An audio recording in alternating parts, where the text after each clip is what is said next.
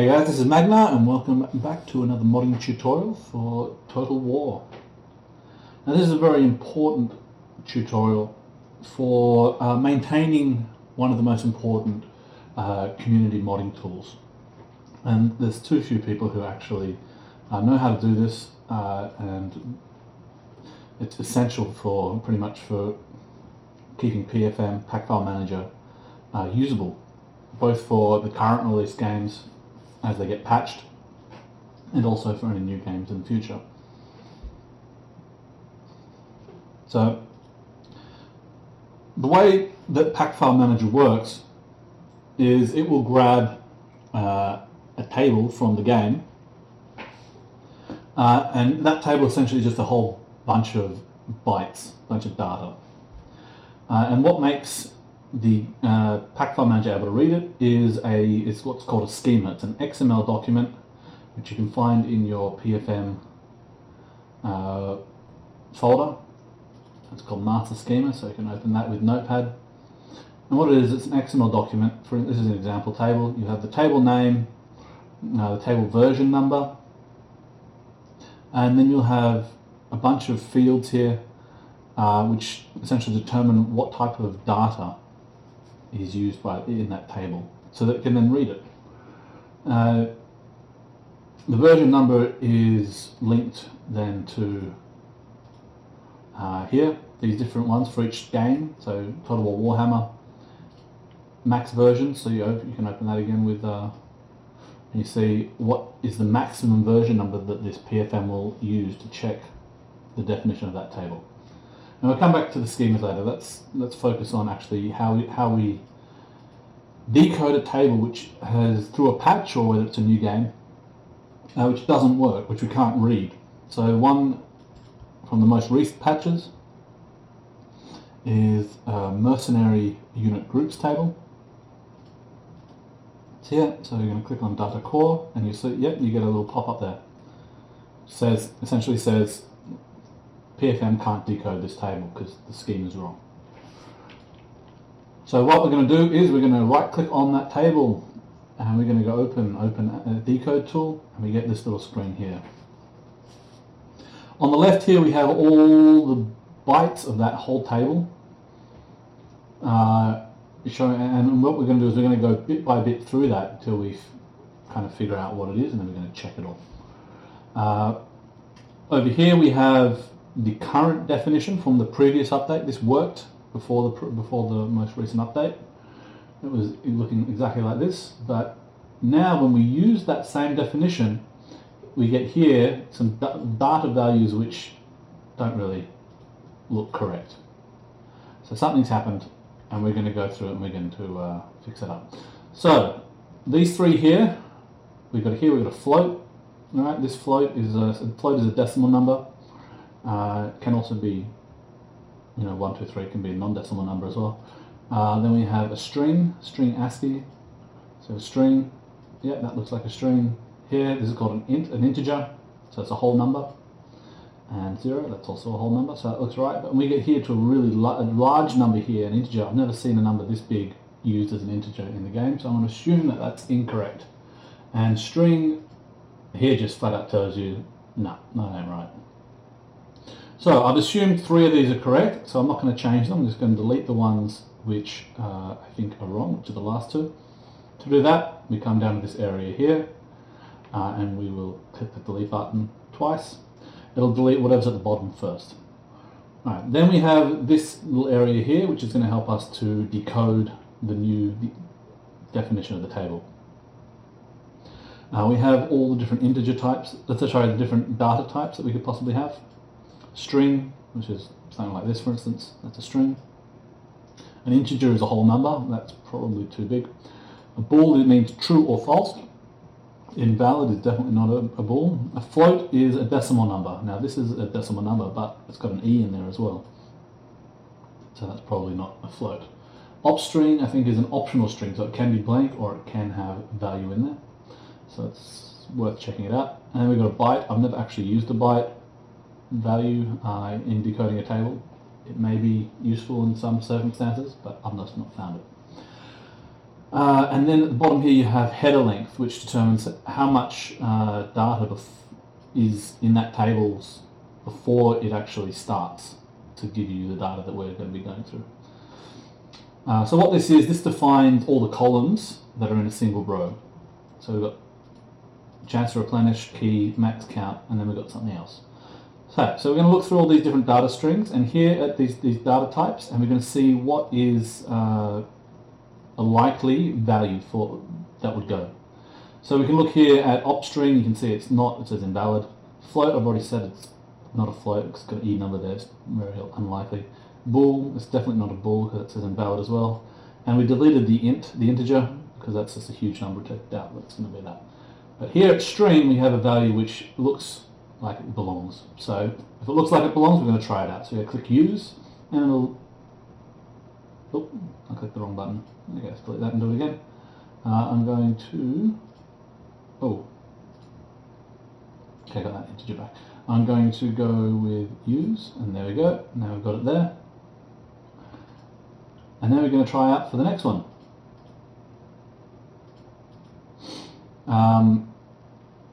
There may or may not be another value coming up. I mean, I know that there is, but you can test it by going through each row. So these arrows here will take you through row by row. So we go to the next row, we'll see that there'll be errors there. So we know that there's something else left to this table.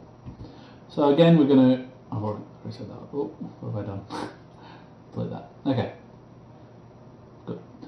So now I'm going to add another value to this table. And we're going to go through the options again for the next column. So string, it's blank. I doubt it's going to be that then. Integer, it could be, but I doubt it. Integer is a huge number, forget it. Op string, it could be an op string, it could be a float, and it could be a bool, a boolean. So we can try them, just pick a random one. Let's pick false. Okay, and then we can test if that's going to work. And again, we've got errors here, so that's not correct. Or it could be correct, and there could be another value. So that we can assume that it's correct, and we can go down here. Okay, what's another value? You can try an op string next. And we go through again, and we get a problem. So we delete that last one we did, and we can try it with another boolean. No, we've got another problem. And the last option, we can try it with float, which is 1. Now that looks like the obvious one. I just wanted to show you doing it incorrectly a couple of times. But if there's a 1 there, then yeah, that can often be correct. So let's put that in and jump through, and there we go. That all looks correct as well. We're going to keep going through each row, keep going. Rather than clicking right all the time, we can also click the problem button. And what this will do is it will take us right to, here you can see, it'll take us to one or two places. Either it will take us to the end of the table, the last row, at which point it will say unable to read beyond the end of the string. And if you get to there and there's no errors here, then you've got the right definition for the table, most likely. Otherwise, it will take you to when there's the first issue with the table, where there's a problem. Click this button to go right back to the beginning. So now we've actually got the correct definition for the table. And what we want to do is we want to firstly go to show. Now here we can rename all the different values for the table. I'm not going to do that. What I'm going to do is I'm going to copy the whole table, because I don't want to lose that work when I click the next button. Alright, so now if I want to open that table and test that my new definition is correct, I click the set button here. And now I can click back on that table, and there it is. It opens correctly now, which means I've decoded it correctly. This new definition which I just set will only work for this opening of this pack. If I close it and open again, it'll say it needs to be decoded again. So we want to share, well firstly we want to put it into our master schema, which is in your PFM folder, wherever you installed it. So I'm going to open that with Notepad. We've got here, let's search for the table we're doing, which is mercenary something. Mercenary pool, mercenary, here it is, mercenary unit groups table. So here we have it, This is table version 0. We don't want to overwrite that. What we want to do is we want to put in table version 2. Table U version 1. Alright, so there's our mercenary unit groups table version 1, copied and pasted from where it said show. And now we can save that in the master schema. And what we next have to do is we have to make the max version for that table not 0 anymore, but 1, so that it actually checks both the version 0 and the version 1 to see if either one of them is going to work on that table. So we're going to open that with Notepad as well. We do that search for mercenary again. There it is. And we'll change this here to 1. Close it. And we can open it up again and check if that worked.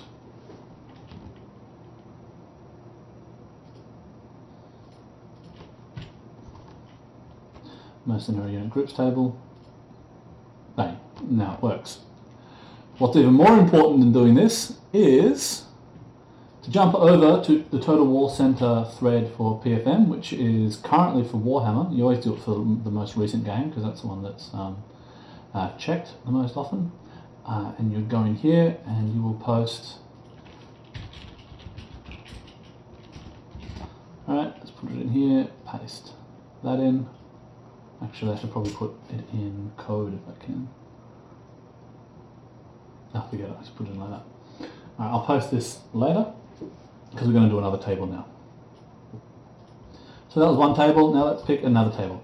So some black tables can be unreadable and need to be decoded. Blue ones are empty. That makes them much harder to decode, but it's still possible to decode them, especially if you use assembly kit to populate them and then decode them. And then we also have red tables. Red tables are definitely not able to be read. Oh, that one can be read, that's weird. That one's empty. What's happening here? Okay, so here, this, can't read it. So let's decode this one quickly. What have we got here? So this is a blank, this has not been decoded in a previous version, so this is complete, we're starting from scratch. So it's going to say false, Noska,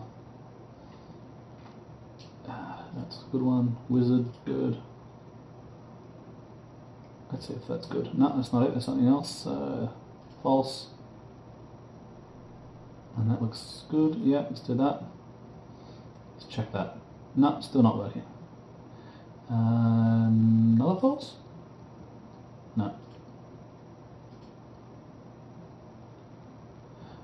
Upstream maybe.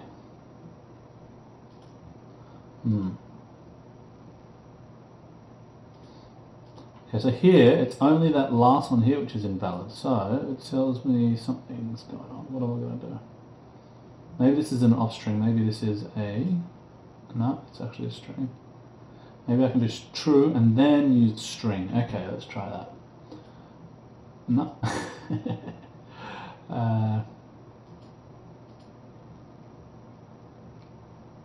Because this looks like something. No, this isn't the optional. It's just the image file. So let's use that. That. Do that again. It's for Norska. Okay, so now it's saying champion, that was a wizard. This is starting to look like it's coming back to the start, so I don't really want to keep going there. So something after here is happening.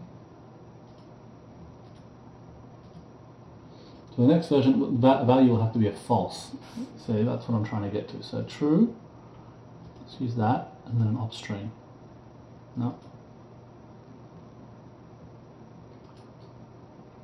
I wonder if here I have to use a byte. Never used it before.